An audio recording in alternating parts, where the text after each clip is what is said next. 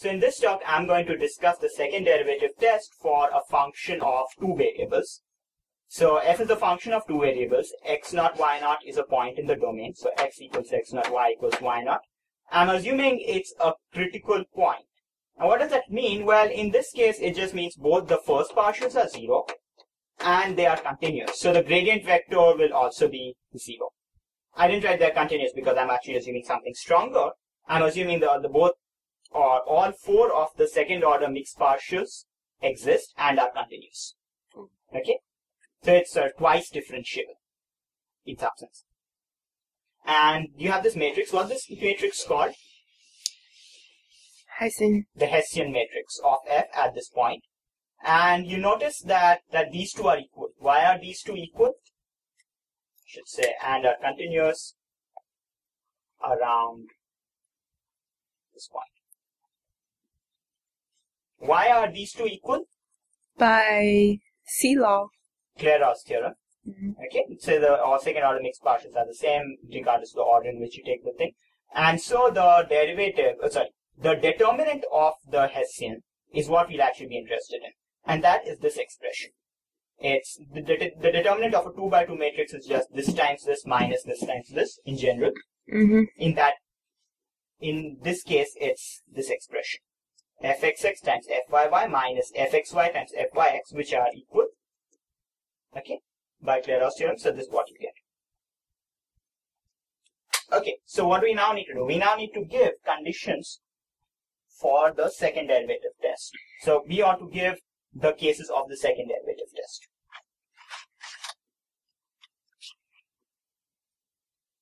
So the first case is, I'll just write them down and I'll give a more detailed explanation. Okay. So d less than 0. The determinant is less than 0. The Hessian determinant, it's called the Hessian determinant, is less than 0.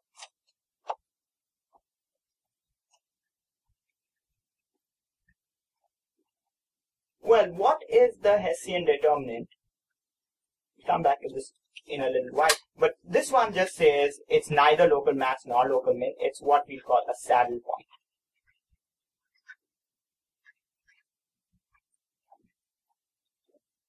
I'll explain that later. Okay. D greater than 0 and f sub xx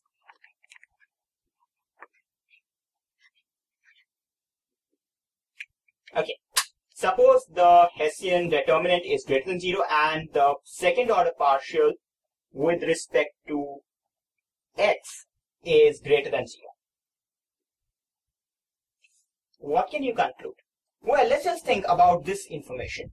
The second order partial with respect to x is greater than 0.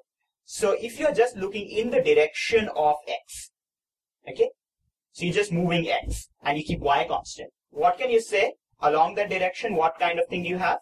Increasing. Well, the second derivative is concave up.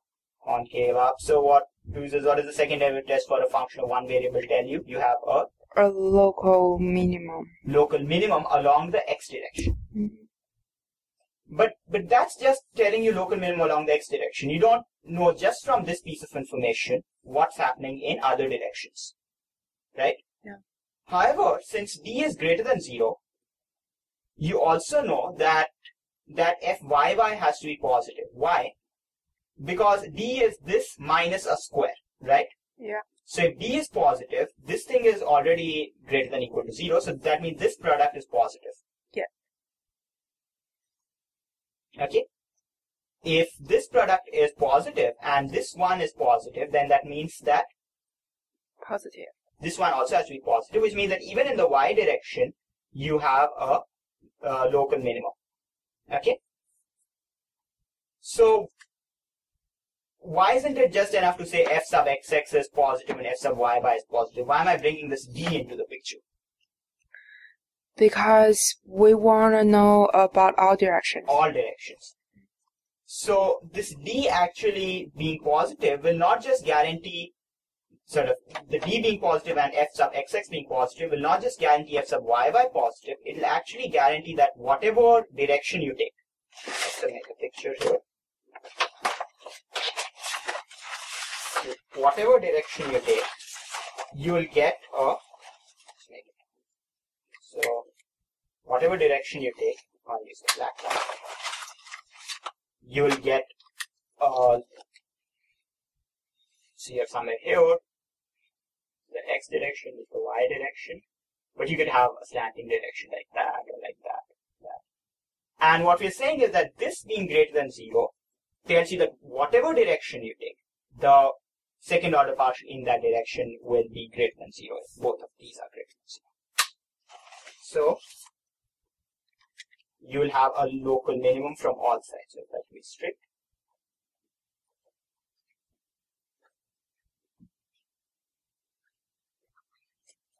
Oh, by the way, everything's at this point, x naught, y naught. Okay. Suppose you have d greater than 0 and f sub xx x naught comma y naught is less than 0. Can you guess what will happen in that situation? Local maximum.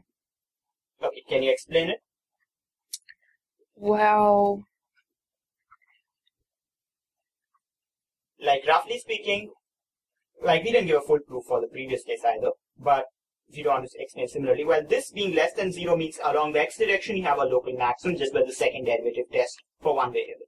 mm-hmm. And because d is positive, this square is greater than or equal to 0, so this expression has to be positive. Positive. And since this part's negative, this part is Negative. So the y direction also you have a local maximum, and the fact that d is actually positive will tell you that in every direction you will have the second order pure partial is less than 0, and so you'll have a local maximum in every direction, and so you'll have a local maximum overall. Okay. What happens if d equal to 0? Maybe I'll just set saddle point as neither local max nor local min.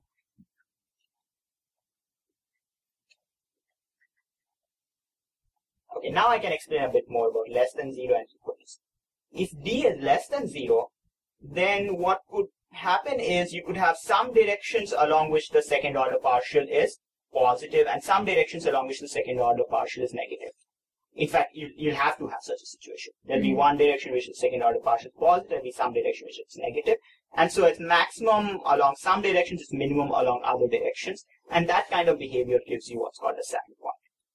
Now what happens if d equal to 0? Well, let's make a sub case of this.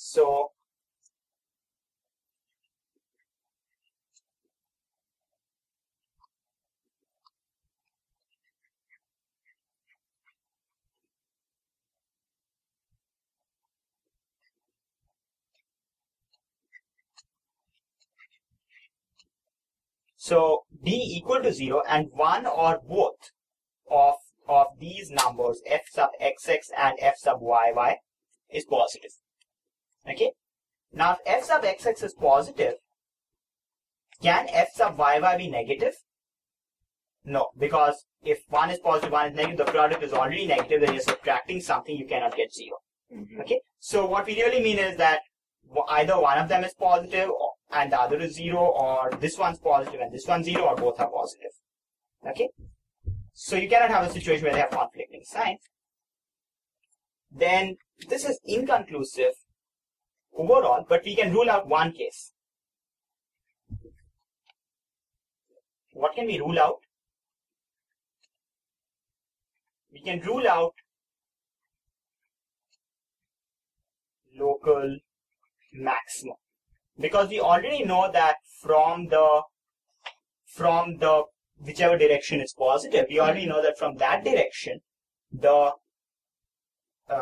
second order mixed partial being the second order pure partial being positive, you have a strict local minimum along that direction, which forces the function to have a strict local minimum along that direction, which means it cannot have a local maximum overall, right? It may be a local minimum overall, or it may be neither, but you can rule out local maximum.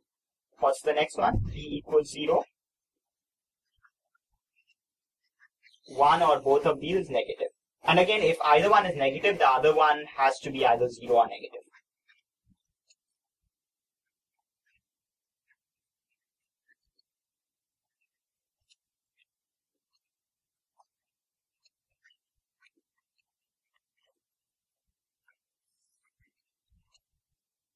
Okay, we can rule out local minimum.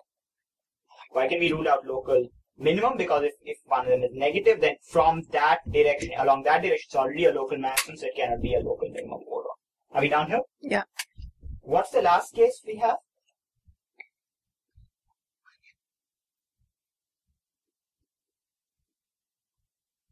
Well, the last case is sort of the entire Hessian matrix is 0.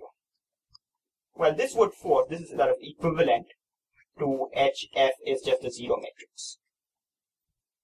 HF at x naught, y naught. I didn't write x naught, y naught here, but everything's at the point. All these evaluations are at the point. So actually, if D is 0 and both of these are 0, then that also forces both of these to be 0, right? Because 0 is 0 minus the square, so that is 0. Now in that case, what can you say?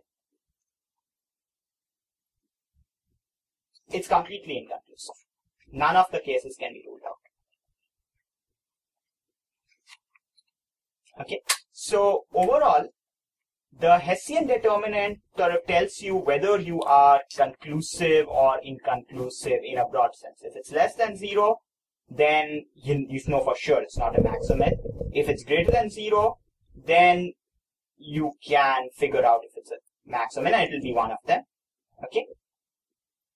If it's equal to 0, then you can rule out some possibilities sometimes, and if all the partials are 0, if all the second order partials are 0, then it's completely inconclusive. Okay, so this is the second derivative test for a function of 2 variables. Now, why did I do 2 variables before multiple variables? Because as you already see, this 2 variables thing doesn't easily tell you what it's like for multiple variables, right? So that there really is something more tricky going on.